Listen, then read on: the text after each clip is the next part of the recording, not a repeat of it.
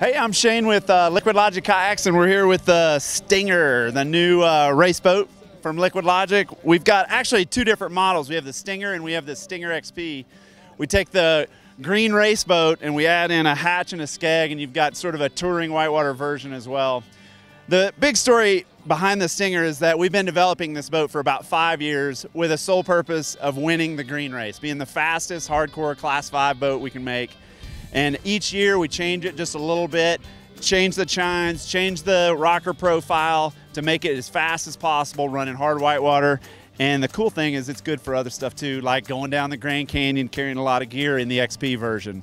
That's the Stinger. Fast, can handle a lot of big whitewater. You guys that have paddled a long time, you'll recognize the speed. You new guys that have only paddled short boats, you're gonna find speed for the first time. Charlie Kearns here with Canoe Kayak magazine, and I just tested the Liquidlogic Stinger XP. And I must say, for such a long boat, I'm really surprised at how well it handled.